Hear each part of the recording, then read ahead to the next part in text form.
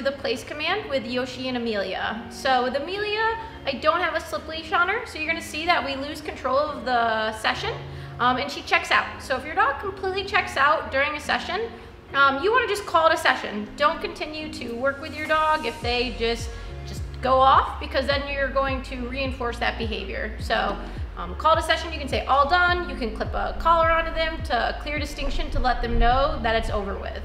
And a double click is that terminal marker off. We also are starting to increase their desire to stay on it longer by adding a little bit of leash pressure to it as well. So if they start to get off of the place board, with Yoshi you'll see I use a little bit of leash pressure, nothing too crazy. If he gets off and as soon as he's back on the board, I'm going to reward him. Not if he gets off and back on right away. We're rewarding more for the focus and engagement. Sometimes when he gets back on the board, he wants to smell around a little bit, and I'm not going to mark that behavior because I want him still engaging with me even though he's on the place. We're also introducing the treat and train. So this is an automatic treat dispenser we use for grooming purposes and also as a reward that's away from you, which eventually this can be a toy that's dead on the ground as well. So that way your dog's not always coming to you for that reward. Again, we can start doing this more as recalls away or if we want to send them to something, and it's just another arsenal in your toolkit. So we're using Get It to go get it. They haven't been conditioned to the noise of the treat and train yet, and then you'll also see that I kind of help them out and target them to the treat and train as well. It's important too to start talking out loud, opening up doors, bending down, increasing the criteria. I even toss out some food for Yoshi as well the first time he goes to break it, so I ensure that he doesn't get to it. We don't want your dog thinking that they're faster than us, so don't toss that food too close. Make sure that your body, you can stop them and or the leash. But every day, expect a little bit more, and now that we've started to use the leash as a communication tool, it makes sure that you can hold your dog accountable to holding the positions. The world is full of distractions, and only using, shaping and luring in your food is only gonna go so far. You're not in a lab in a bubble. So teaching them to respond to light leash communication is important to set you and your pup up for success for the rest of their life. Reminds me more of my old Samson and Erie dog I've ever had. All right, true test. Who's gonna get on first?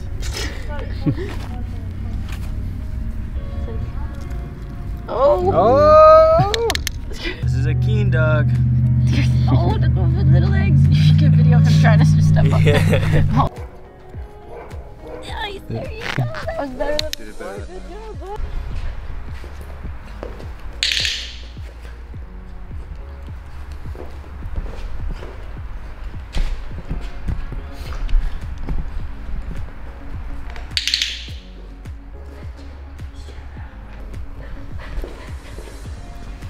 Good job.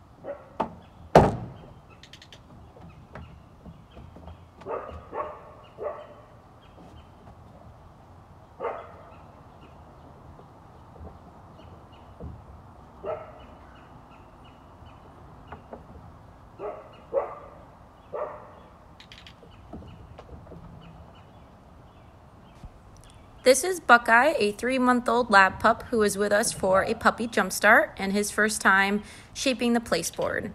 You can see here that I'm looking for him to think on his own. Shaping behaviors is a great way to have your dog think independently versus you guiding them into the behavior.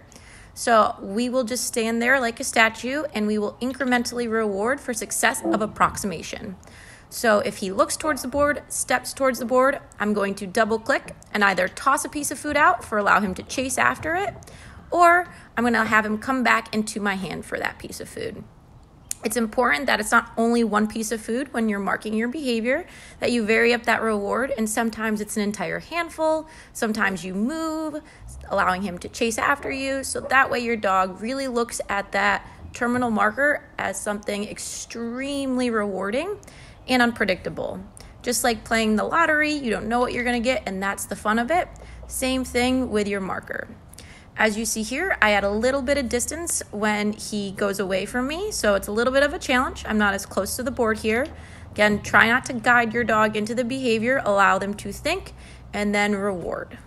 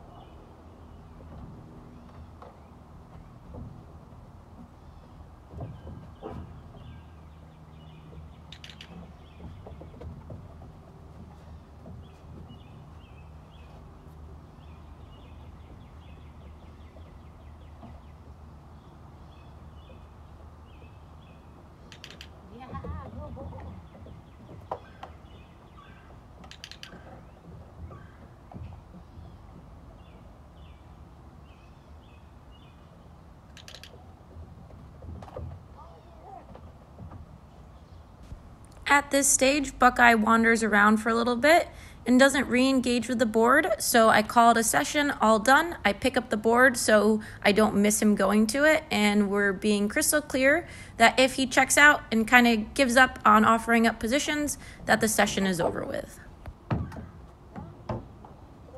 So if you guys have any questions, feel free, as always, to ask below, and hope that you continue to enjoy the progress of Yoshi and Amelia.